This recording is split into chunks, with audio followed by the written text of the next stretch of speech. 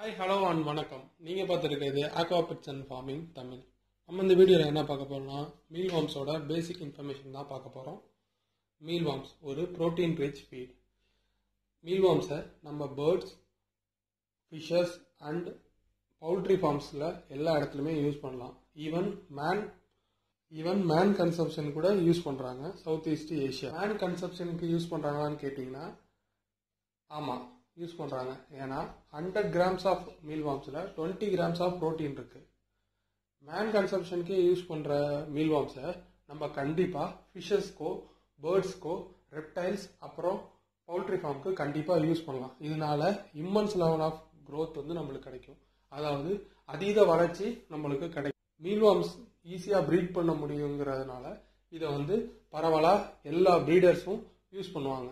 மீல்வார்ம்ஸை breed பண்ணுறது ரொம்ப easy. So இதை ஈஸியாக ப்ரீட் பண்ணி நம்ம ஃபிஷஸ்க்கு போடலாம். இதனால ஃபீட் காஸ்ட் கம்மியாகும். மீல்வார்ம்ஸை ஃபீட் பண்ணுறதுனால டைஜஷன் ப்ராப்ளம் ரொம்ப வராது. பிளட் வார்ம்ஸ் அந்த மாதிரி லைஃப் ஃபீட் பண்ணும்போது நம்ம ஃபிஷஸ்க்கு கண்டிப்பாக டைஜஷன் ப்ராப்ளம், பாக்டீரியல் இஷ்யூஸ்லாம் வரும். ஸோ இந்த மீல்வார்ம்ஸ் யூஸ் பண்ணும் போது இந்த மாதிரி டைஜஷன் ப்ராப்ளம் அவ்வளோ வராது. நம்ம கரெக்டான லெவலில் அதை ஃபீட் பண்ணலாம். சைஸுக்கு ஏற்ற மாதிரி நம்ம மீல்வார்ம்ஸ் நம்ம ஃபிஷஸ்க்கோ, ரெப்டைல்ஸ்க்கோ, நம்ம பேர்ட்ஸ்க்கோ கொடுக்கணும். அளவுக்கு மீறினால அமிர்தமும் நஞ்சு மாதிரி நம்ம எவ்வளோ ஃபீட் பண்ணுறோமோ அதுக்கேற்ற மாதிரி அதுக்கு ரெஸ்ட் டைம்னு கொடுக்கணும். அதாவது இப்போ 2 நாள் நம்ம லைஃப் ஃபீட் பண்ணுறோன்னா ஃபிஷஸ்க்கு ஒரு நாள் அதை டயட் போடணும்.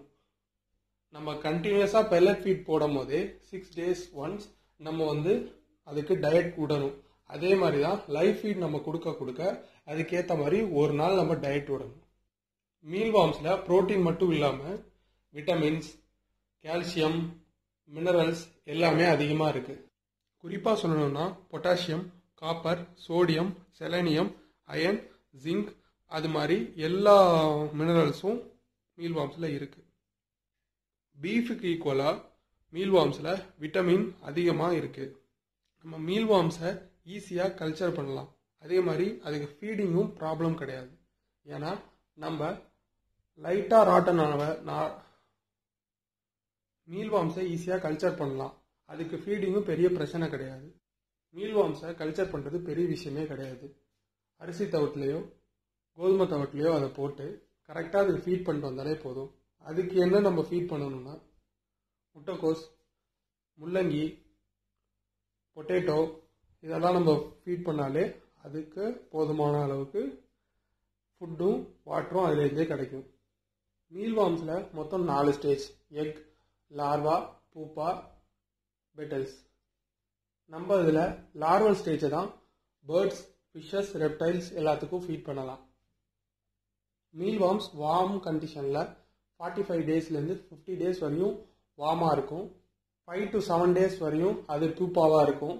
அது பெட்டில்ஸாக மாற 1 weekலேருந்து 12 days வரையும் எடுத்துக்கும். பெட்டிலாக மாறி 15 daysல அது எக் லே பண்ணிடும். அதுக்கப்புறம் நம்ம அந்த பெட்டில்ஸை பிரித்து இன்னொரு ட்ரேல மாற்றிடலாம்.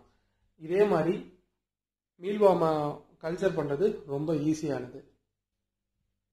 மீல்வார்ம்ஸை எப்படி ப்ரீட் பண்ணுறதுங்கிறத அடுத்து வர வீடியோவில் கிளியராக நான் உங்களுக்கு சொல்கிறேன். ஸோ மீல்வார்ம்ஸை பற்றியான பேசிக் இன்ஃபர்மேஷன் உங்களுக்கு கிடைச்சிருக்குன்னு நம்புகிறேன். Two share and subscribe. நீங்கள் பார்த்துட்டு இருக்கிறது Aquapets and farming Tamil. Thank you.